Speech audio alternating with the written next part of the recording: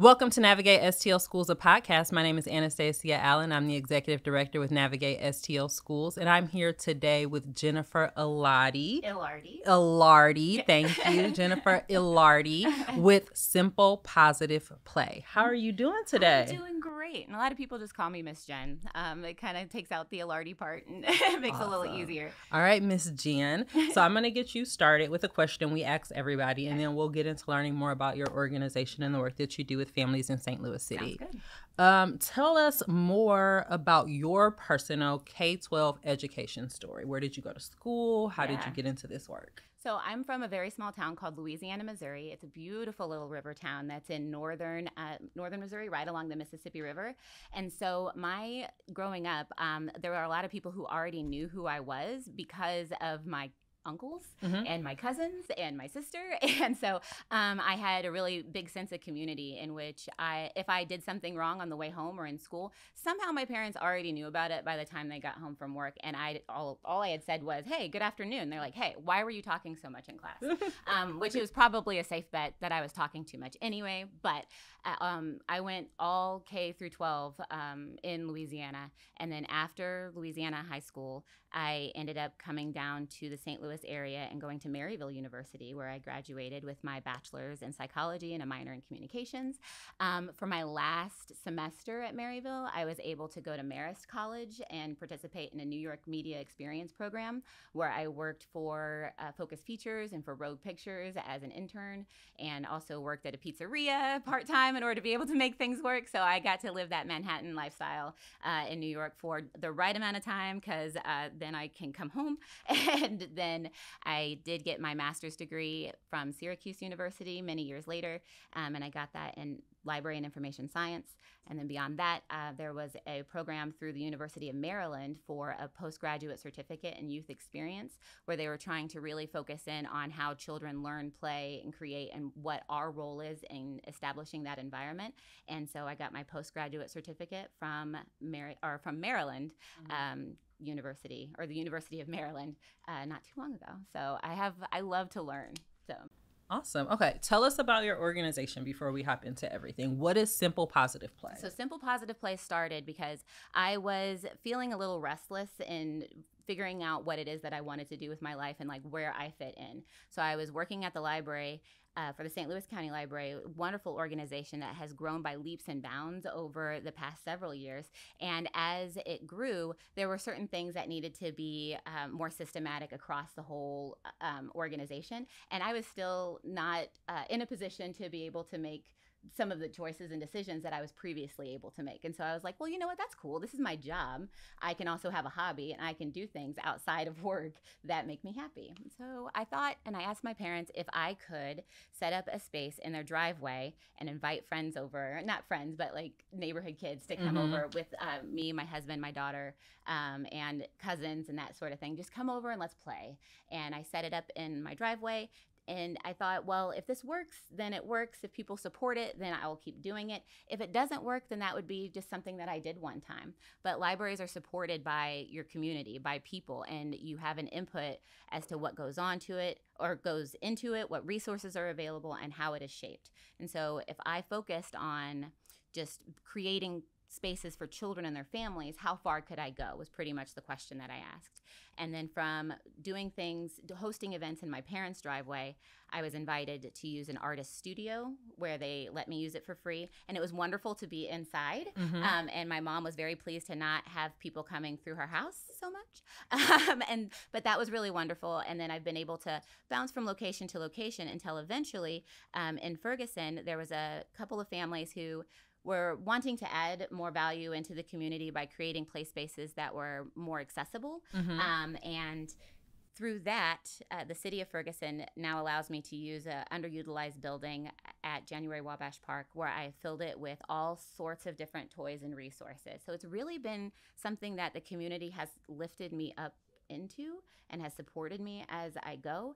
And I love being able to host kids and to watch their creativity. And it's something super enjoyable to me. And it's obviously something that families are looking for, or else it wouldn't have lasted the 8 years that it has at the Ferguson location. Okay, 8 years. You've talked about the organization. Yeah. What is positive play? Isn't all play positive? Is there negative or neutral play? Like, what is positive play? Yeah, I'm so happy you asked this. So, being able to come up with the name of Simple Positive Play was not something that I took lightly. Okay. I really wanted it to be something that encompassed what I believed in. If I was going to just explore and really try to use my ideas, the name had to be important. So I think of things as being simple. Anytime you're designing something, it has to start somewhere, whether it's a piece of like notebook paper or a napkin, and you need to scratch something out with a crayon in order to start there, and then it will continue to grow. Also, sometimes when we feel overwhelmed, a single step is all you need to get going forward. So to keep it simple, sometimes we can build these elaborate creations if we have all of these different resources, but sometimes we don't have them. What can we do? How can we simplify it and make it out of cardboard or some duct tape or whatever we have lying around the house? Positive.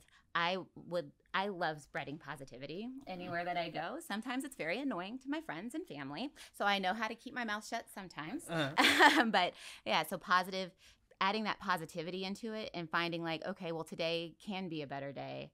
Something might have happened earlier, but you know what? I am nice and dry now. I was out in the rain trying to find a way into this building. And then once I read the signs and got inside, I'm drier and I'm not soaking wet.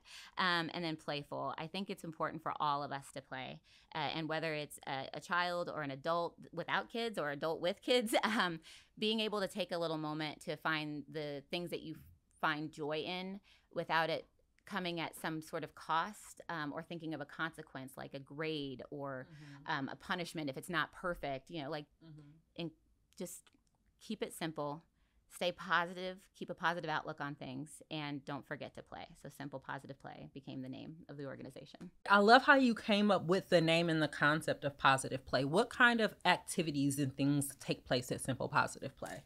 Great question. So with play, we know that children it's their way of being able to learn. It's their way of being able to engage. And also when we are playing with our kiddos and we have those positive interactions with them, we're building relationships in a situation that's not so intense.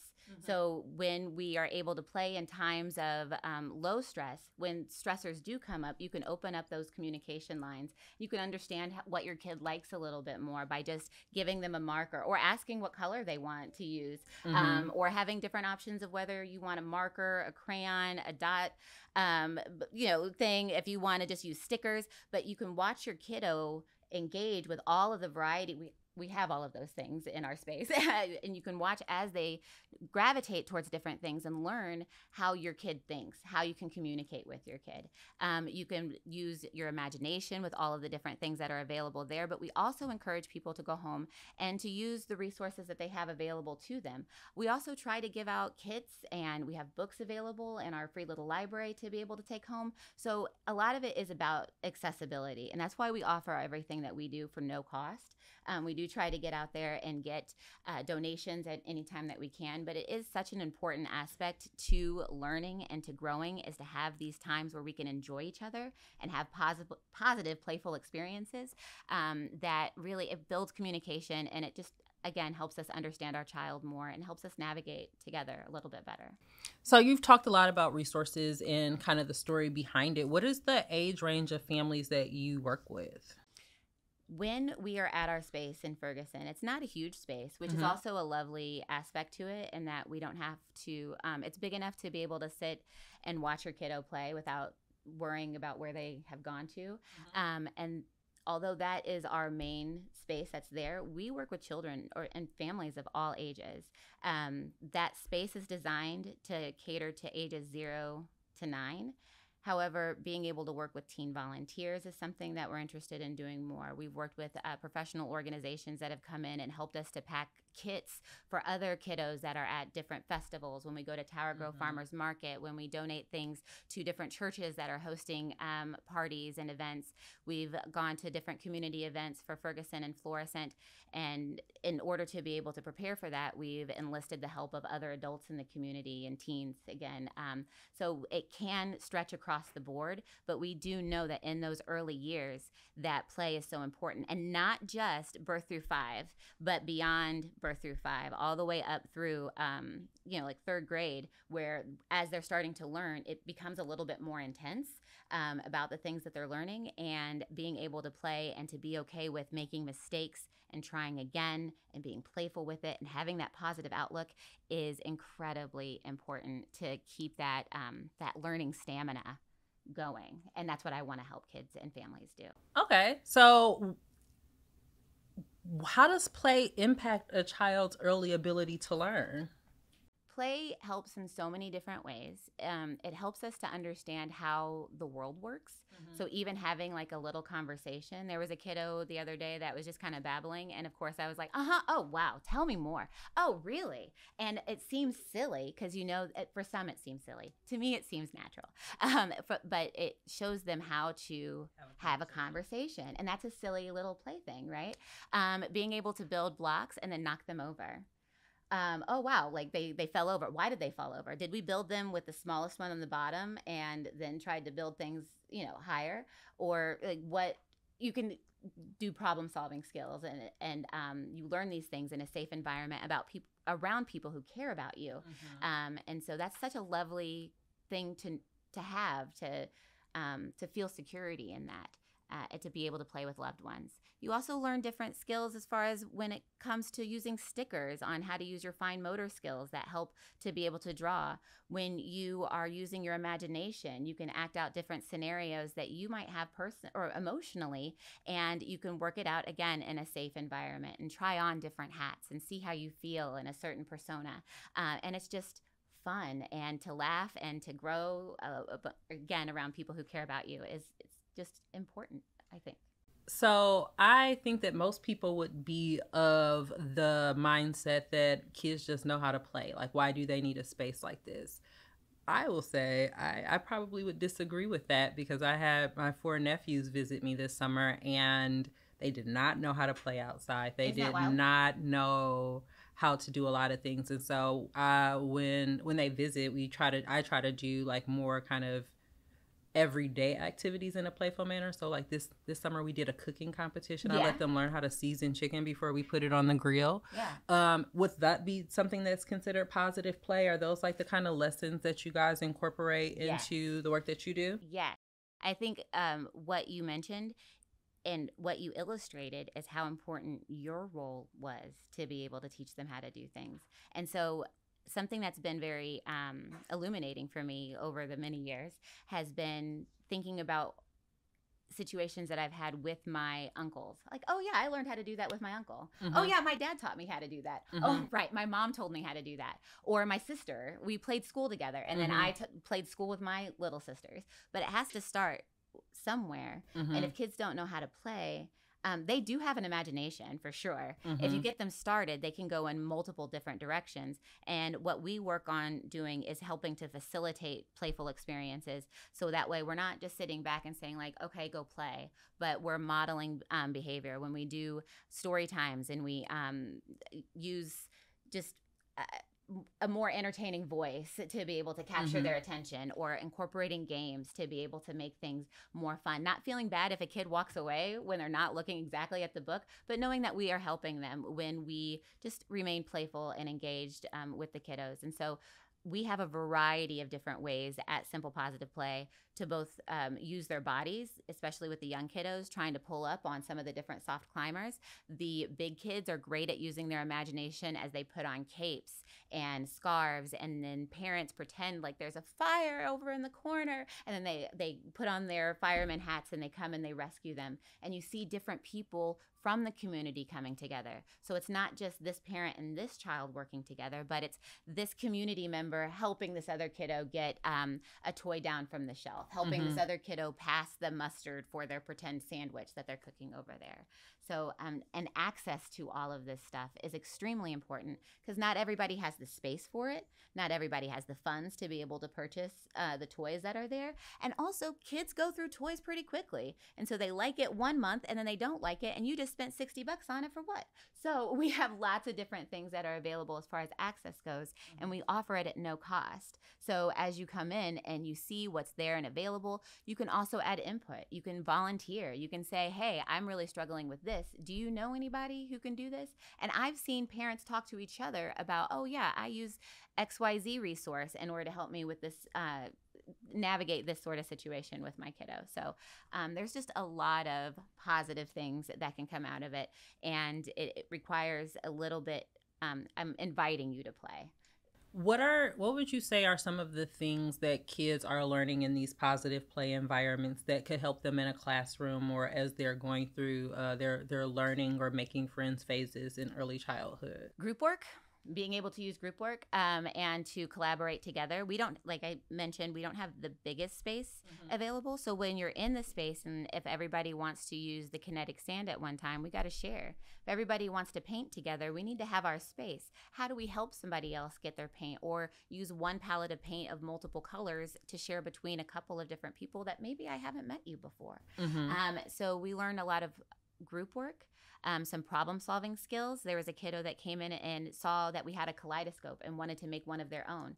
And then they were stumped at how to make it. So we looked at the supplies that we had, and they made their own kaleidoscope out of the materials that we had available. We have a coding program, a little code and go mouse activity that I've seen 4-year-olds go and press the button to make the mouse navigate a maze based off of the buttons that they pressed and made the mouse do. So they struggle. They need to find the right resources to be able to perform different experiments. And although they've created those experiments for themselves, that translates directly into the classroom, being able to navigate what they're interested in on their own, and seeing books that they like and start to look at different words. And you see kids like, oh yeah, I do know that truck. That truck is, or that word is truck, and blue truck. Like now I'm starting to read more because I like trucks, and we're connecting that literacy, and all these different things work together, and it's all kind of child-led, and then we're there to help reach things for them and to connect something else. You like that truck book? I've got another book that you might enjoy. You like that paint? I've got this other kind of paint that you might enjoy. So this sounds similar to kind of like a Montessori-based education. Would you say that it kind of aligns with some of those principles and like using the play aspect into teaching kids like real life skills? Yeah.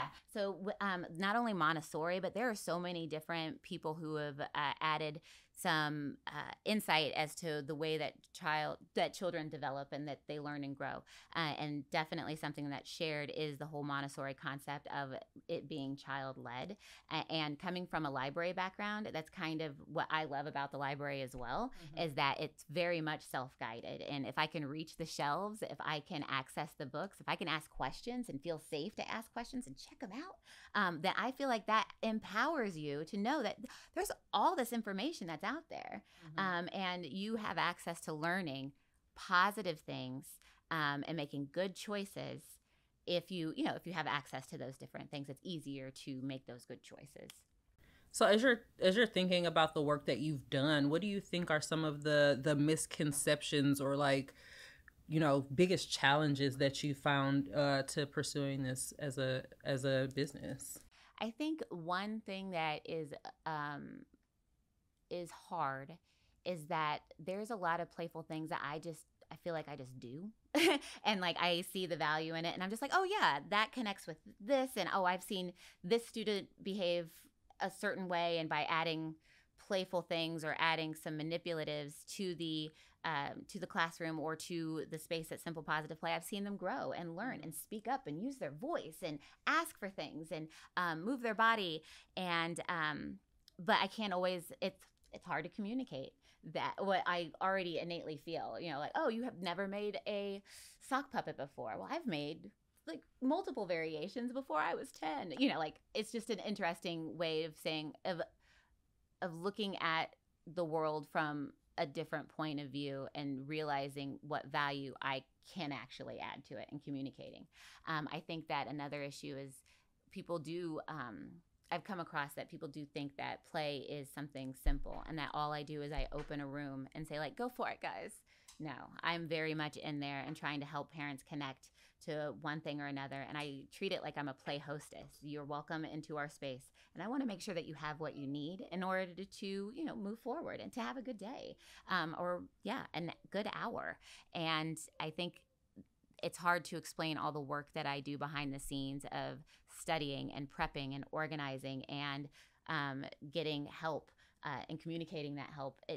There's a lot that goes into providing a playful space, a lot of care, a lot of diligence, and you don't always see that, but that's the point. Like, I don't want you to see all that hard. Like, I want you to know that there's a lot of hard work in it, but I want you to be able to come in and feel comfortable. And so it's that balance of trying to do what I'm passionate about and also share just how important it is and how much I care that people have access to a safe, playful space without without people poo-pooing it and thinking like, oh yeah, sure, the room full of toys. It's like, no, for real, I know what I'm talking about. But yeah, getting that out there has been kind of tricky, but it's a wonderful place to be. So what are some of the common challenges or misconceptions that you might hear about positive play? What I think is a challenging aspect of it is sometimes people aren't sure what they're going to get into when they arrive. And that's not just the adults, but it's also the kiddos when they come in the door and they haven't been there before and they want to make sure that that they're following the rules. And I just want to make sure that they feel welcome for sure.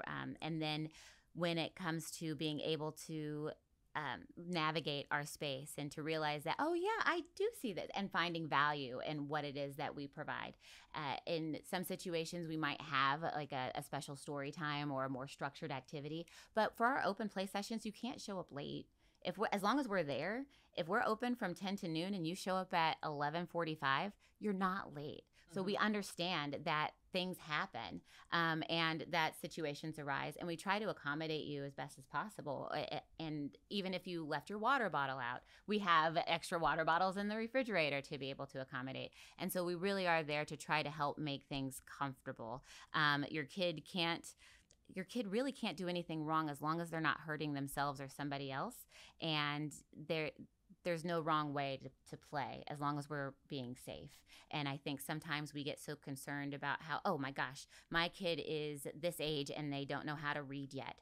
And sometimes that's okay. They are where they are. We start where we are. So we might feel behind. As a parent, I know that I have felt like I was behind and not doing enough, knowing that I am doing everything that I can, it feels like. And then you'll see there is progress. You start where you are and you can keep moving forward. You're not behind. You're welcome when we're open. And we want to help incorporate you into the discussion. Being a part of the discussion, you're the best person to be able to talk about your kiddo. And through that play, not only are you learning how they solve problems, how they approach problems, maybe they have a meltdown. And they just really don't like it. So how do we tackle it from that point of view? Sometimes it's hard to even think about your own experiences with math. And you think, I know I've had times where I've definitely apologized to my mom in my head multiple times on how stubborn I was when she was helping me with homework as I've worked with my own kiddo. But through that, you build relationships. And with doing other playful things all the time, playing board games, building with cardboard boxes, paper towel rolls, newspapers, PVC pipe, and making forts. Whatever you do, that's a low challenge, like a low intense type of situation. Mm-hmm. And then when you have to do like studying, we're doing grades now, we're learning, we're being assessed by what it is that we can learn and grow. Well, speaking of grades, what are some of the like soft skills that kids can learn through play that can kind of translate to the classroom or like a learning environment? Yeah, absolutely. Like being able to share, mm-hmm. being able to ask for things. I always I encourage families to stay involved and to say, I really want this item to be in this space, or I'm struggling with this sort of thing, and to be able to communicate what your needs are.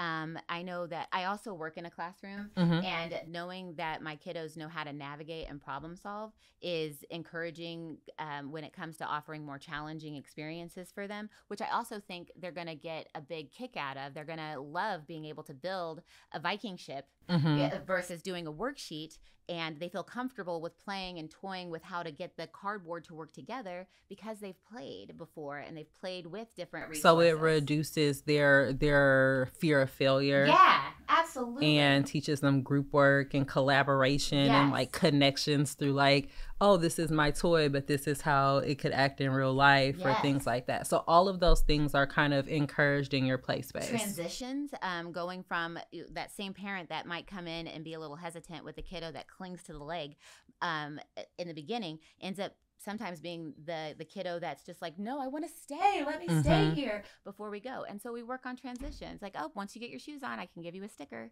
I can give you a treat once you get this all together. And so we work on trying to navigate those types of situations. The whole, I want to bring a toy home out of this space. I don't want to stop playing with this. Well, you know what? This is going to be here when you come back.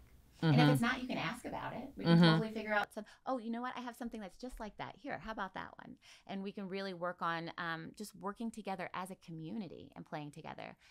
Sometimes you have kiddos that are only children. And then they come across some babies in the space and they're like, whoa, whoa, whoa, you just took my toy. And they have to figure out how to make that happen. Or big kids come in and they have a little kid who's trying to paint. Well, you can't just push them out of the way. But how do we talk to others, get what we need, and do it kindly? Yeah, so one of my nephews has autism, and we have been working a lot on that as a family through play, with helping him figure out how to take turns and share, and to use different items in different ways, and understand that everything isn't just for one thing. Like, we can play different things or in different ways. And so as you're going through this space, you talked about like stage 5 clinger babies and only children, but like as you're going through that, like what coaching or things do you give to parents if they want to kind of model some of those lessons at home or with other family that aren't in the center? I know you brought your book with you today, but like, how do we build those things in for parents and family members to help kids better understand their world through play? Yeah. One of my favorite things to do is to watch how other parents engage with each other. Sometimes I don't have to say a word, but it's a lot of encouraging. I don't want to ever, like, parents are the experts for their kiddos and they are the authority figure. So I never want to be disrespectful in any way. So if your kiddo is like dumping the blocks out and you tell them no, I'm not going to say, oh, honey, go ahead and just dump them all out. I might look at the parent and say, like, I'm okay with it. So if you're okay with it, then I'm okay with it. We'll come back up and I'll help you pick them up in a little bit. But so I think part of it's support. And then as parents get more comfortable, they do end up talking to each other about, well, what school are you going to? I'm going here. Or what, the books and that kind of, those types of resources. Or they'll look at some of the blocks and say, oh, yes, that he keeps playing with those. That's going to go on the birthday list, or the Christmas list. But, and I think that just staying engaged, you're not there to just sit to the side. But like you mentioned, it's you and your family helping out your nephew. And in our space, we do end up having some consultants that come through, some behavior analysts that come through and support people that will use the space to monitor and to evaluate what the kiddo's doing at any given time. And I also think that coming into this space and playing, even just as a parent and a child, without any other professional play therapist or anything to come along with, you can observe your kiddo and say, like, what I noticed is that my kiddo will only stack the blocks 3 high, or they always glue things down on their paper and then peel it back up again. Is that appropriate? Or my kid seems to always have a reaction in this certain type of scenario, but you become the observer and you can take that information to your doctor, to any other support system. And like I said, that it's not just me who does it. I have other volunteers who are very qualified to be able to help share information.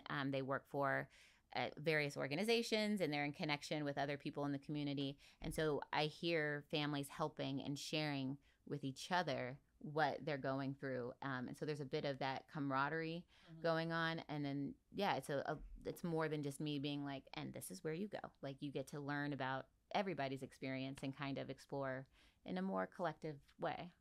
Awesome. And as we're thinking about when this episode is going to air, we're going to be airing this in November, October, November.